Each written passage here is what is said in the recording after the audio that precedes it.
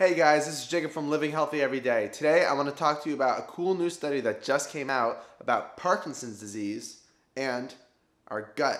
How does our gut relate to Parkinson's disease? So you'll find out more about that in this episode today. So what they did in this study, they took 15,000 patients over the course of some time and tracked them with their Parkinson's disease, and they took rats and they cut their vagus nerve. Now, we've talked about the vagus nerve before, and you can see the top 3 ways to stimulate your vagus nerve in a video I'll post in the description.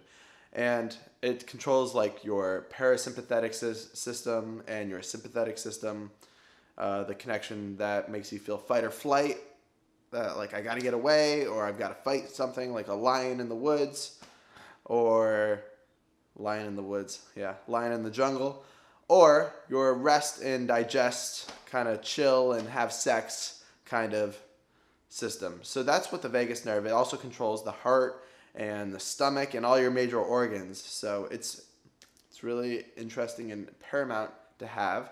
But what they did is they cut the vagus nerve in these rats, and they found out the symptoms of their Parkinson's disease disappeared. And so what they're estimating is that the vagus nerve, if you keep that intact, will prolong Parkinson's, or will stop Parkinson's, prevent it for up to 20 years, is what they're speculating.